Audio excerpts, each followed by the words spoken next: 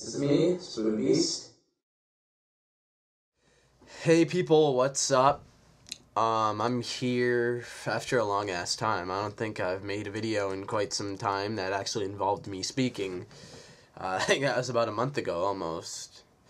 But here I am back to start another year of predictions and reviews for the big four pay-per-views, because that's all I do. I do a prediction, a review for Royal Rumble, WrestleMania, SummerSlam, and Survivor Series. I'm just kind of tired, so let's try and get through this as quick as possible, if you guys don't mind that. Alright. Just going to the Rumble card so I can talk about it and think of which matches are going to take place in order. Alright. So, I believe that the night's going to start off with the ECW title match. Christian defending against Ezekiel Jackson. Now, some people think Jackson's going to win here, but I don't see them giving the title belt to Ezekiel Jackson. I kind of see... Actually, I completely see Christian retaining. I do not see Ezekiel Jackson getting the title tonight at all.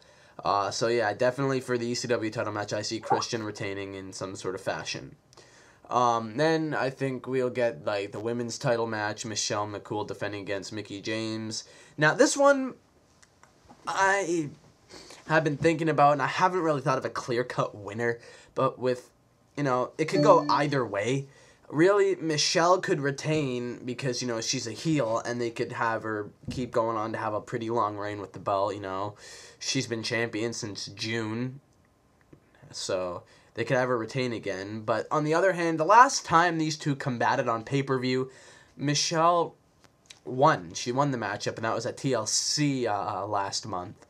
So then again, they could give the title to Mickie to have the face prevail. So I really don't know with this one. I'm going to go out on a limb and say that Michelle McCool's going to retain again, just because I think that's more likely than Mickie getting the belt. So I'll go with that, even though this match could really go either way, to be completely honest. Then the WWE title match, Sheamus defending against Randy Orton. Now, this match could actually go either way. But I'm going to go with one winner, and I will explain why, because of another thing that's going to take place in the night. I'm going to go out on a limb, like a huge fucking limb, like I'm cutting my arm off here, and say that Orton's going to win the WWE title for a reason. Now, for one reason, I really don't see Sheamus holding that belt anytime soon. We're getting on, like, the Royal Rumble's officially the road to WrestleMania, so I don't see Sheamus really holding on to it down the road at all. So I think this is a good way to get the belt off him, and he can go do other stuff. So that's one reason why I think Orton will win, and the other reason I will explain later in this video. Then we get the World Heavyweight title match, The Undertaker defending against Rey Mysterio. As much as I'm looking forward to this match, it's very predictable. The Undertaker's going to retain the title. You don't need to be a brain surgeon to figure that out. Just every other time Rey has challenged for world titles after his first reign, he's always lost, you know. He's just there to be filler for the champion. And, yeah, you know, as much as I'm looking forward to this match, it's going to be good. You know, it's way too predictable. Undertaker's obviously going to retain. And that brings us down to the 30-man over-the-top rope Royal Rumble. Now, this is the main attraction of this show, and the reason why I've been looking forward to it so much is because it's so unpredictable this year. In fact, I find it to be more unpredictable than last year's. However, it doesn't have as many vacancies as last year's. I think last year's had like 7. This year they have 5 going into the match. As far as I still know, there's 5 open spots. For some reason, the Hurricane and Santino Marella were removed from the Royal Rumble. I'm guessing that Gregory Helms, who is the Hurricane, might have because of his recent arrest. But then again, Jericho still gets to compete, but he's higher on the pecking order, so he gets to stay in there. And some people are saying Santino got removed due to a recent injury he might be suffering from. I don't know. But they got replaced by Matt Hardy and Chris Masters, and just earlier today, a new spot was given to R-Truth. So that's a total of 25 superstars that are going to be competing, with 5 empty spots remaining, which is pretty good for vacancies. Yeah, I kind of don't feel like guessing any of them because that, you know, would take too long, and I don't feel like thinking of people, legends, superstars off the top of my head that could fill those spots. But when it really comes down to my thinking, it comes down to 4 superstars that I think are going to win. John Cena could win the Rumble because he's in that storyline saying, "Oh, I'm not going to win a match. I'm not going to stop winning matches. I'm just going to keep. I'm never going to lose until I get the WWE Championship back."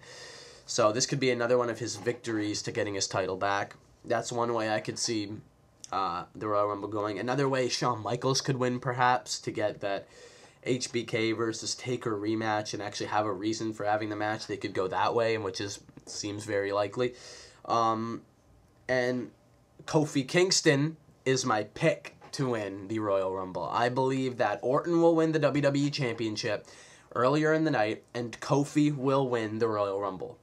Now, again, I have another superstar I'm going to talk about, and Cena and Michaels have a great chance to win, but I'm just giving my prediction. Like, this really could go either way between these superstars, but I'm giving my Royal Rumble 2010 prediction pick to Kofi Kingston.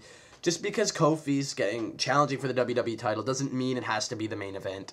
If you remember when Rey Mysterio won the Rumble back in 2006, his main event match for the World Heavyweight title wasn't even the second last match on the card.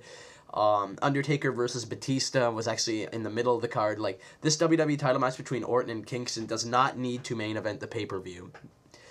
But I believe he'll win the Rumble to give him a lot of momentum. A lot of people say he could win Money in the Bank, but that might probably go to Morrison or Christian. I see that more for them, and Kofi winning the Rumble is my pick. Another person who could possibly win is Edge if he's healthy. He could be a surprise entrant in the battle in the Royal Rumble.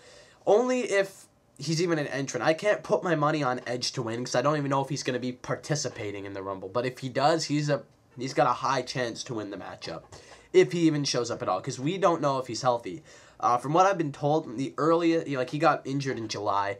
The earliest he could return was November, and the latest he was due to return is March. And we're kind of in between that, so we don't know if he's healthy or not. We assume he could be injured. We assume he could be healthy. We'll find out. If he doesn't show up at the Rumble, then he's not medically cleared to wrestle. But, if he does enter the Rumble, he has a very good chance at winning. But, again, I can't put my money on him because I don't know if he's even going to be at the pay-per-view. So, my pick for 2010 Royal Rumble winner is Kofi Kingston. However, those other three superstars that I named, Edge, Cena, Michaels, they have great shots at winning. Edge only if he returns. And both Cena and Michaels, in my opinion, have the same, 90% chance of winning. But I think they're kind of going to go with somebody new, because Cena only won 2 years ago. And I just don't see them. And the way they've been building up seems a little too obvious. And Michaels, it's been a long time since he's won a Rumble, but do you think they're going to do HBK Taker 2 again? They might. But I'm not bashing them down, because they really do have a good chance to win. I'm just going with somebody new that they might want to do this year, because, they did 3 years in a row where former champions have won the Royal Rumble. It's time to start fresh and do the new faces winning. So, yeah, there are my Rumble predictions. I bet I'm 100% wrong, but we'll find out tomorrow, and stay tuned for the review coming tomorrow. Peace out, people.